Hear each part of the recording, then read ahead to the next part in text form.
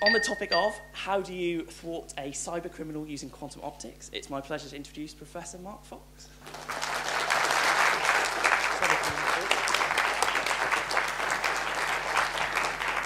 So thank you, Richard, for that kind introduction. Thank you also to Chris and Adam for organising the event, Rob coming and interviewing me, but thanks especially to all of you for voting. It's a great chance to get a chance to talk about my subject. Any excuse to talk about physics, that's what we like to do. So anyway, what am I going to talk about? So cyber thieves, using quantum physics to thwart them. However, I want to start this lecture actually on a rather sad note. Many of our physics students will know my colleague Tim Richardson, who has, after a long struggle with cancer, has sadly died yesterday. And I'd like to dedicate this lecture to Tim. I think Tim, these lectures are about inspiration, and Tim really was an inspiring lecturer, an inspiring person. Obviously, students from physics will know Tim very well and be sad as I am to hear of his loss, but also many of you will remember the mad physics lecturer who did the 24-hour physics lecture marathon last year, and that was Tim. And it's a great loss to the department, a great loss to the university, so I'd like to dedicate this lecture to Tim. Okay, so what am I going to tell you about? Well, I'm going to tell you a little bit about security on the internet. There's a number of topics I could have talked about, but it was interesting doing the interview with Rob. Talked about a number of things, Star Trek, of course, and other such interesting topics. I noticed he edited out my diatribe about Richard Dawkins, which was a bit of a pity anyway. I'll give you that any time if you like. But anyway, he seemed to get interested when I started talking about the quantum internet, using your credit card on the internet. Is it safe? You type, I have done an internet purchase this afternoon, booked a train with ticket with East Midlands Trains, and I'm rather hoping that my money has gone to East Midland Trains and I'm going to be able to get my ticket when I go to the station, and it hasn't gone to some cyber thief. It was interesting. I tried to check check all my emails. I didn't get a response immediately from East Midlands Trains, and I was worried about this, so I said, check your spam folder, and I found all sorts of stuff in the spam folder I didn't know was there. People talking a very realistic thing from the HMRC declaring I got a tax rebate and all sorts of interesting things, so watch out for those. There are plenty of cyber thieves out there. I'm afraid the tax man, he never gives you money back. Anyway, so I'm going to tell you a little bit about security on the internet. How does it actually work? And I hope you're not going to get worried about this. As I say, I have used it today and I'm not worried. But, in principle, we can do better. We can actually use quantum physics to do this. So I'm going to tell you about this quantum cryptography. And a key part of it is actually what single photon sources. So this is a light source. So this is a laser. This is chucking out zillions of photons every second. But I'm going to tell you about a little gadget which I press a button and it chucks out just one photon. And it's really hard to do that. And I'm going to tell you how we do it. And this is actually a key part of our research here in Sheffield. I've spotted a few of our graduate students who can tell you at the back. They can tell you all about this. And then I'll finally tell you a little bit about where the state of the art is in this subject of quantum cryptography.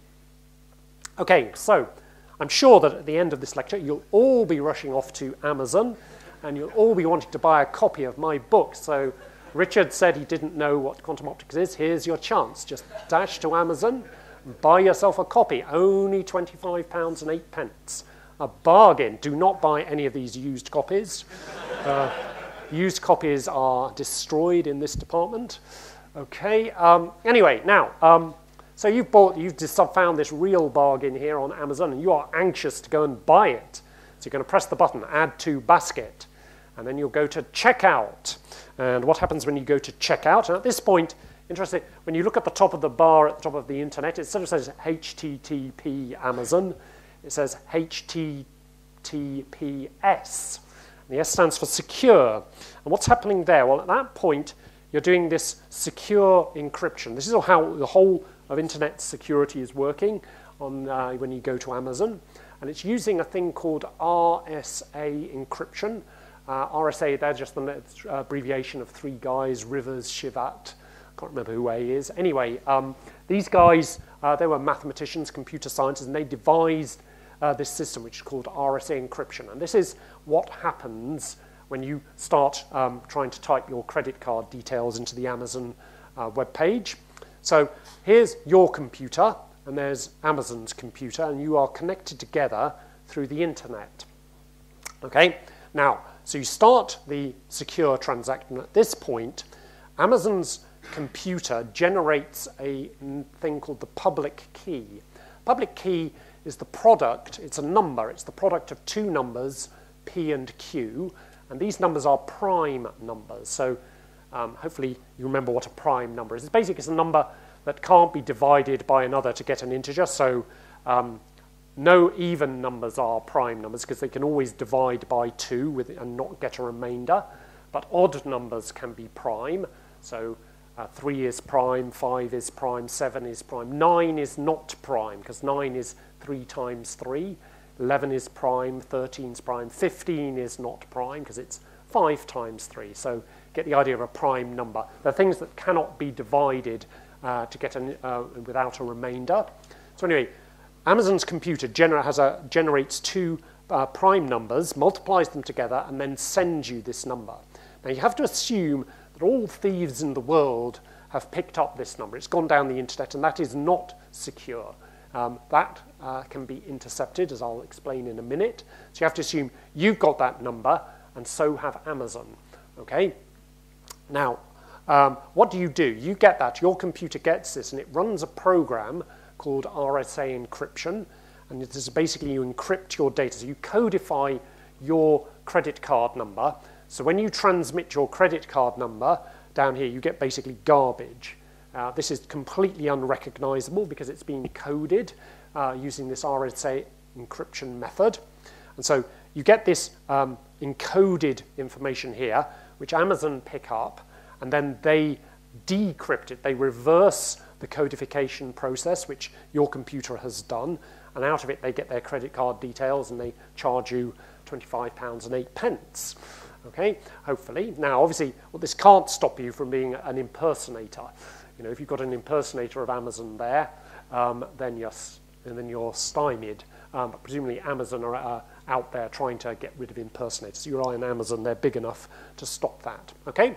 Now, the whole point why this is secure, because you have to assume everybody knows, all the thieves know this key. They've also picked up your encoded credit card details. So the reason it is secure is because to reverse the codification, you need to know the original prime numbers. Everybody else just knows their product, but only Amazon know what P and Q are. Everybody else knows P times Q. And the point is, this encryption method is very difficult to reverse unless you know P and Q. So basically, is it secure? It is not provably secure. It is not mathematically secure. If you could invent some clever method for finding the factors of a large number, you would break the RSA encryption method. You would, its security would go overnight. The assumption is that it's very difficult to do this, to reverse this. Now, if I tell you a number, I've already got 15. It's very quick for you to work out that 15 is not a prime number, and you can work out that it's 5 times 3. You can work out that 21 is 3 times 7. That's very easy. If this number has 100 digits or more, it's going to be a bit more difficult for you to find what the original prime numbers are. And in fact, you'd need a very, very, very powerful computer. And even if you had the world's most powerful computer, it's going to take you years to find those products, P and Q, from their product P times Q, to find out what P and Q are. Because basically, as far as we know, there is no alternative but to just start dividing. You know, if I say, is 43 a prime number? Well, you in your head are now going to start, I divide by 3. You know, 3 doesn't divide, 5 doesn't divide, by 7 doesn't divide, okay? 11, 13 doesn't divide. It's prime, okay?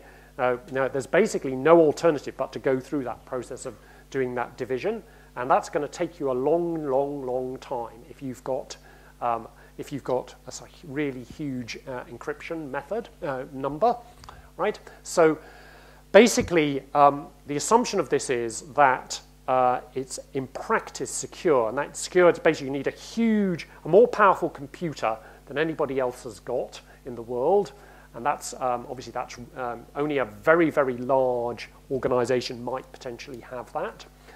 So those sort of people, you know, the KGB, MI5, CIA, these sort of guys might have such a computer. If they had it, they wouldn't tell us, would they?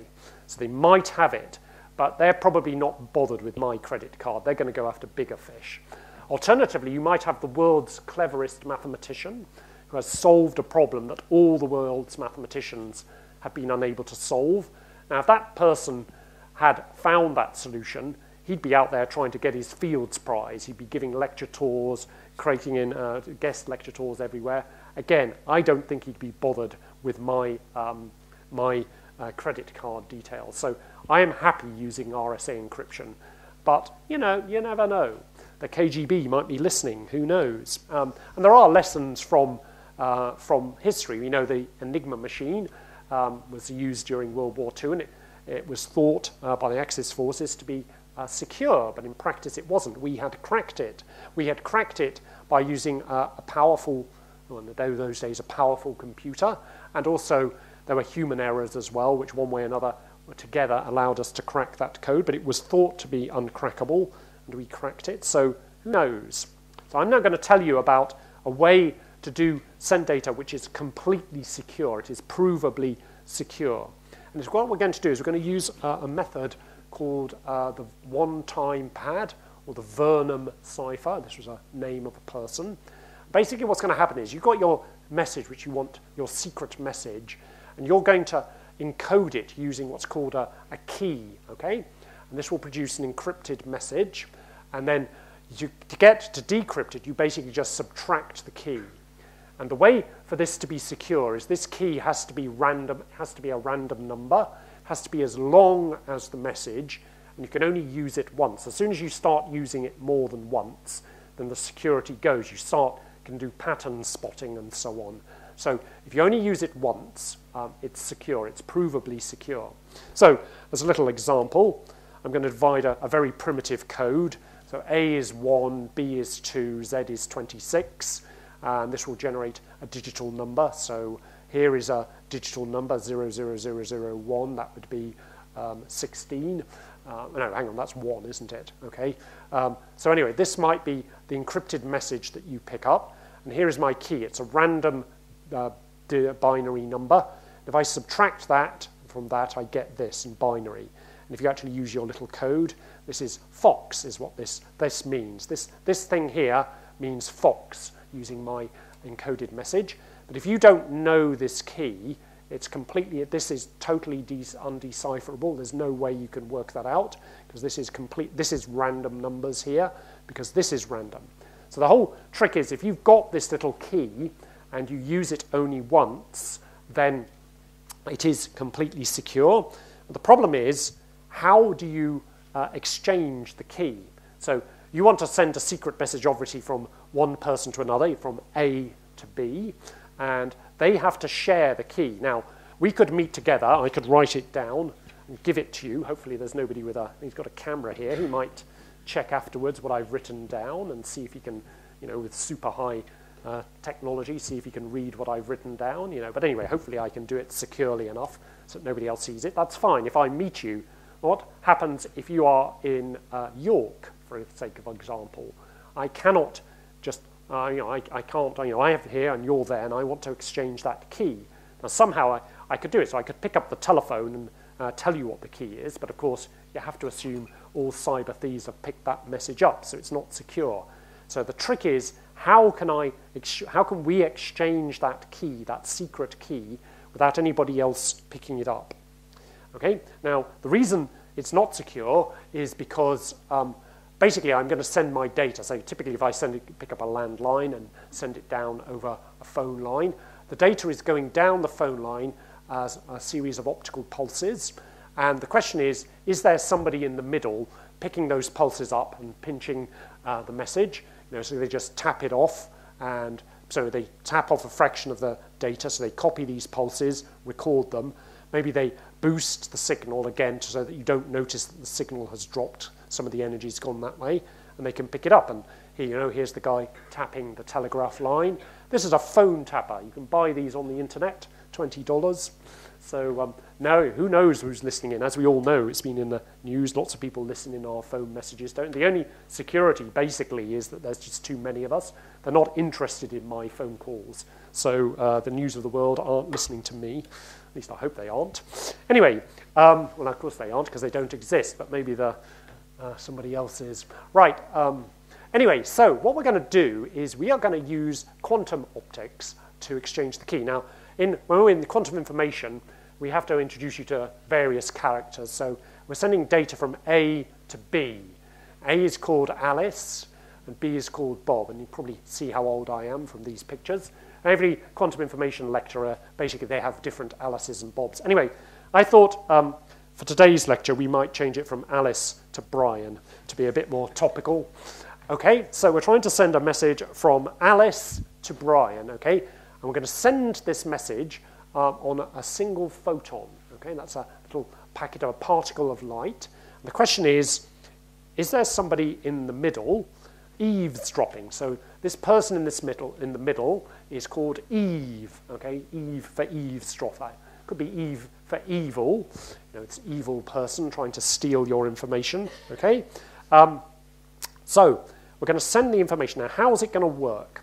So we're going to use this, send information encoded onto individual photons, one binary bit of information at a time on this photon, going from Alice to Brian. And the point is, we are going to detect whether Eve is there, pinching our data, eavesdropping on our data, because we're going to apply fundamental laws of quantum physics. It's basically, which I'll explain in the next slide, but because of fundamental properties of quantum systems, it basically means we are going to be able to know whether Eve is there.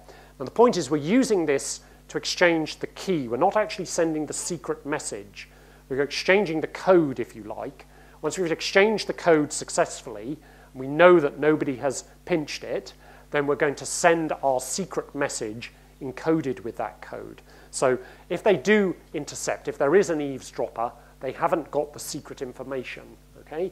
They can spoil our little game, but, you can always do that. There are other ways of breaking the communication channel, but at least you will not give away any confidential information.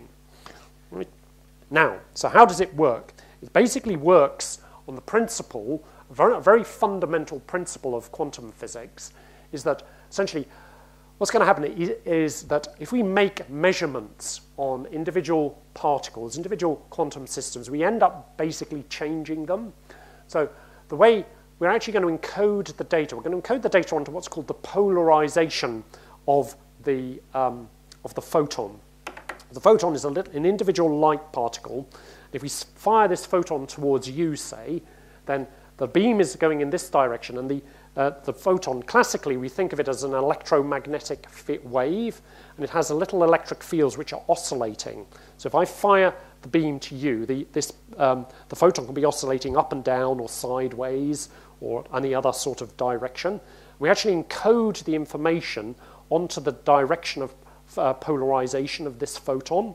And so what Eve is going to do is she's going to try and measure that polarization angle there without being noticed. But she cannot do this, because this is one of the really interesting and neat things about quantum physics, is that you can't, it's basically measurements are invasive. You can't measure things and not change them afterwards. Now, for those of you, and physicists will be familiar with this, but for those of you who are not physicists, this might be a bit strange. So I thought I'd use a classical example. So here we are. Here is a piece of string. How long is a piece of string, you might ask? So if I were to ask you this, I could get my ruler out and I can measure it, right? Okay, so I get my piece of string and I get about 27 centimeters. So this piece of string is 27 centimeters. Now, I could give you this piece of string and you could get your ruler out and you could measure it yourself. And hopefully you would also get 27 centimeters for the answer of this length of this piece of string. And it would not be, it'd be very surprising is the fact that I have measured it and then I give it has actually changed the length of the string. You would hope that the length of the string that you get, and we both measure the same piece of string and we haven't altered it by just putting it up against my ruler. But that doesn't work. That's what happens on the big scale. This doesn't work down on individual particles. If we actually look at one photon, one atom, we try and measure its properties. Every time we come in and measure it, we will, basically the measurement is a very clunky, invasive process, and it will actually change the state of that photon. We will not, so if we've tried to measure the state of the photon, it's going to affect the answer we get if we measure it again. And this is, you have to talk to your friends who are physics students who will give you a full explanation of this. There's an interesting point about this is it's what's called the quantum no cloning theorem. So the idea is if you could measure it, then you could basically measure, say, the state of a photon, extract the information from it, and then generate a new photon with the same properties. So you could clone quantum systems, but you can't do that. That's basically what's called the quantum no cloning theorem. And basically it means you just cannot do this. So if Eve comes in, she tries to measure this polarization angle here, she's going to change it. And what's going to happen is Alice and Brian are going to do some error checks on the data they receive, and they're going to note on a little subset of data, and they're going to notice. So Alice will eventually tell her, sends these things, and it will actually tell what answer Brian should have got. He's going to notice that he's getting different answers because Eve's been in here messing things up. So he's going to notice that Eve's there, and he will therefore decide, ooh, we've had an eavesdropper here. we're not going to use this key. It's not secure. Okay, so that's how it works. Now, the whole trick is, for it to work, is basically we need just a single photon. So this is a beam of laser light throwing out loads and loads of photons. These are little light particles, if you want to think of them that way. And what we want is a gadget that will actually, we trigger it, we press some button if you like, and out comes one photon. And this is not any old light source. This is a very special type of light source. The trick actually is, to make it work, is you have to isolate a single atom or something similar to that. What you do is you put some energy into this atom, and it will basically then only re-emit one photon. So the principle is shown here. Yeah, this is a bit technical. I hope the physics students will understand this. For the rest of you, I hope you understand some of it. Anyway, this is an atom, say, and an atom has many quantum states in it. And what we do is if we put some energy into that atom, we move the electrons from their lowest state, which is the state they're naturally in, into some higher state. And then afterwards, they don't like being in this higher state. You know, electrons are lazy, basically. They always try and go to the bottom, go to the lowest state. So they go to the highest state, and then they drop down through a series, perhaps, of intermediate states. And each time they do this, they give off a photon. And these photons have very characteristic colors. And basically, so every atom has a whole signature of photons, which it can give out, very clear colors. Okay? And so we'll only ever get, as we isolate one atom, we'll only ever get one photon out at a time. Okay? So we'll only, in this particular atom, I only ever get one blue photon out every time I excite this atom. So what I'm going to do is I'll excite it with a pulse train, and then every time it'll re-emit a photon. Okay? And we'll only get one photon alone. But the trick is, to make it work, it only works if you isolate a single atom, and then you use a spectral filter to isolate one of these little photons here. Okay, now, so what do we work on in Sheffield? Well, we're very interested in solid-state sources. So now here's a number of different examples. What I'm going to tell you about are these ones here. They're called quantum dots. You can see I'm running out of time here. By the way, if I go on too long, I can go on all night. So just when you're getting bored, just give a yell and I'll stop. Okay, so these are actually, we work on these here in Sheffield. We actually host a very large research centre, national research centre for 3-5 technologies. These are a particular type of crystals, very special light-emitting crystals, and they're made from 3-5 semiconductors. And this is a collaboration of a number of universities, but in particular, Sheffield is the lead university. What we use is a very complicated machine here called a molecular beam epitaxy machine. And it actually generates these tiny little nanocrystals. Okay, so this is a little lump of crystal, but it's only maybe 10 or 20 nanometers across. And these are actually grown. So it's like, imagine a chunk of silicon. It's not silicon, it's a silicon-like object. It's like a silicon chip. But inside of it, you've got these tiny little nanocrystals. And these are going to be like our individual atoms. Now, the problem is that when we make these, we get millions of these little quantum dots, as we call them. It's only going to work if we isolate one of them. So we have to use tricks to isolate single quantum dots. So what we actually do is we have all these different dots here. And sometimes we just put a little aperture. So we block out the light from all of the dots. And we have a tiny little nano aperture. So there's probably only going to be one quantum dot underneath our aperture. Alternatively, we can actually make little what are called micropillars. And this is, for the physicists here, this is what you actually see. If you don't have the aperture, you see a very broad emission from loads and loads of quantum dots, all emitting at slightly different colors. Then you put the aperture in, and then you start seeing the individual photons for the individual colors coming out of the quantum dot. Alternatively, you can make these rather nice-looking things. This is a little micropillar. You can see the sort of sign. These things were all made in Sheffield. So this is basically this semiconductor chip, and it's been etched away, so you have this little pillar here. Down here, you've got a mirror, two mirrors, and in the middle, you have the quantum dot, and light bounces around inside here, and so it actually enhances the emission rate of this quantum dot. Rather nice-looking thing here, okay? Now, suppose we've got one of these. The interesting thing is, how do we know we've only got one photon coming out at a time? And here we have to introduce you to two characters. Here, there's this chap here, Robert Hanbury-Brown, and his colleague, Richard Twiss. Now, Twiss seems to be a very mysterious guy. Nobody in the field of quantum optics can find a picture of Twiss. We don't know why. I don't know if his family go around there. He's dead now. But his family go around there deleting all photographs of Twiss. But anyway, these guys, Hanbury-Brown and Twiss, they did some really interesting experiments at Jodrell Bank in 1955, 56. If you ever go to Jodrell Bank and you mention these guys, people look at you with a blank expression on their face. They've never heard of them. And the reason is their contribution to astronomy was rather minor. They were actually trying to measure star sizes, and they made improvement in the techniques to measure star sizes. So astronomers aren't interested in these two guys. Little do they know, these two guys basically founded a whole new branch of physics. But the astronomers aren't interested in other branches of physics. They don't know about this. Okay, so what they did is they did these experiments, which relevance to astronomy is a long story, which I don't have time to tell you.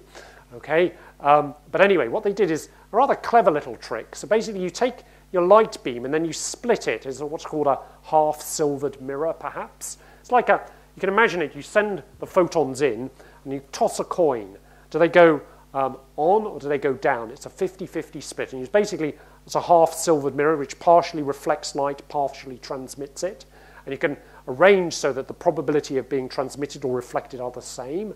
So in comes the stream of photons, and then they go on to two detectors, okay? And these detectors are super sensitive detectors that can actually register individual photons. So they count the photons. And if you say a photon comes here, you get a little click, if you like, on it, a pulse, and you start a timer, and then another photon sometime later hits this one, and then it stops, and then you measure the time between these two events.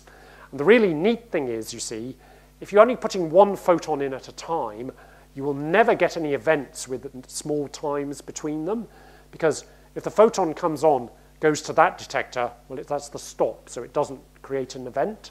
If it goes to this detector, it gets a start, but there's no other photon there to give you an event at time 0.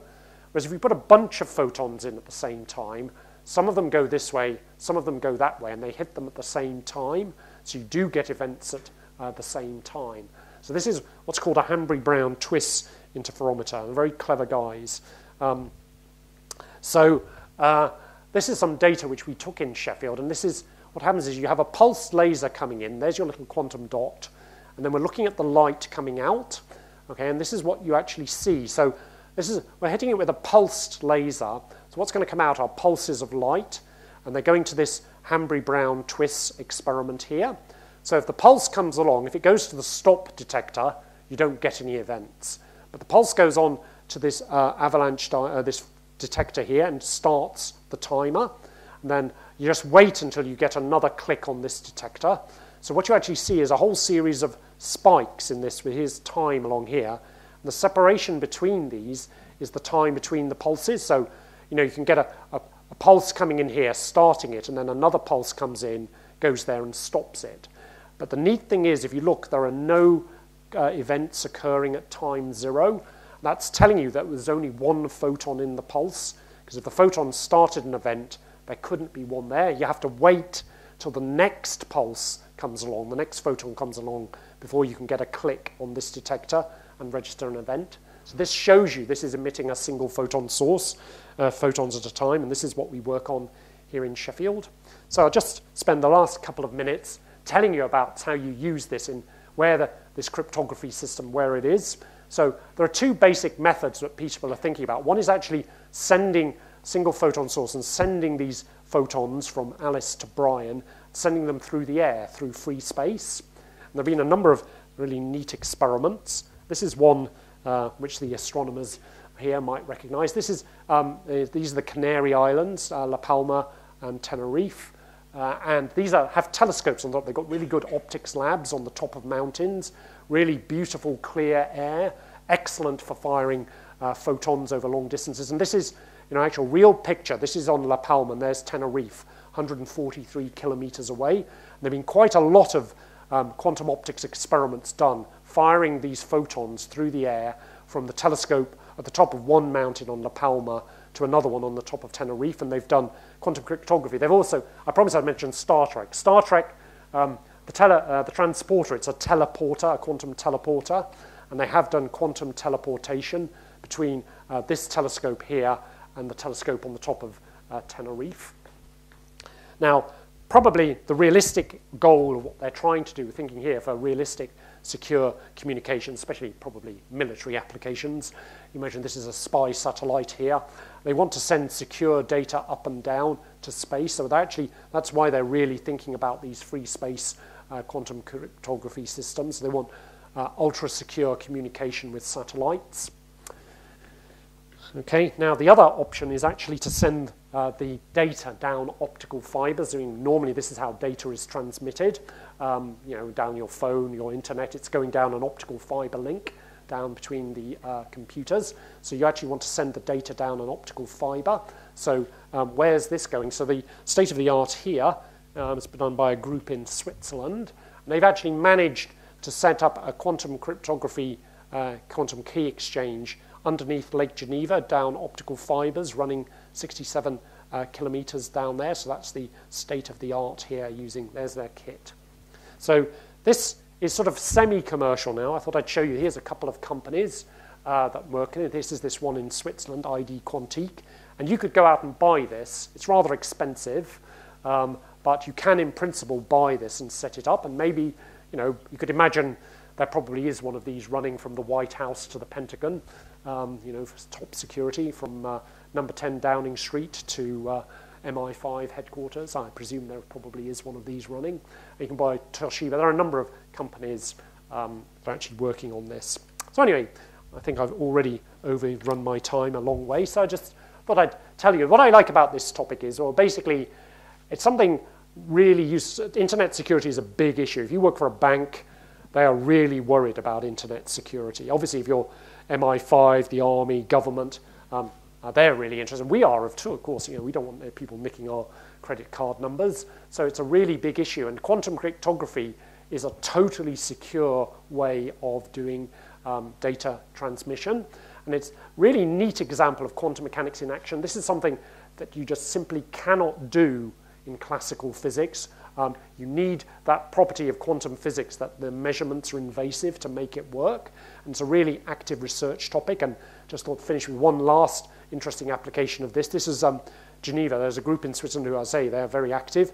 They actually decided they were going to, voting was really crucial. So they actually installed a quantum cryptography system in Geneva for transmitting the results of the votes in a parliamentary election in 2007. So there's an interesting example of quantum cryptography in action.